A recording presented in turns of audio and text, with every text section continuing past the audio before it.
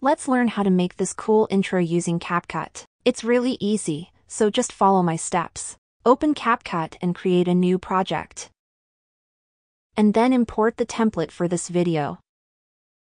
I will leave the template link in the description of this video so you can download it from there. As you can see, this is my video. And the next step is to add the text that we want for our intro. So click here to add the text.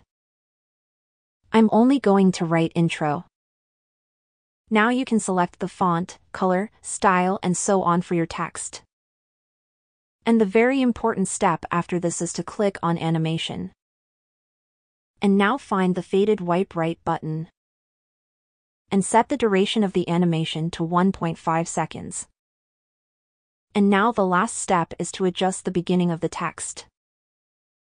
So adjust the start of the text with the smoke template that we have added. And when you adjust it, you can export your video by clicking here. Thank you so much for watching and see you in the next video.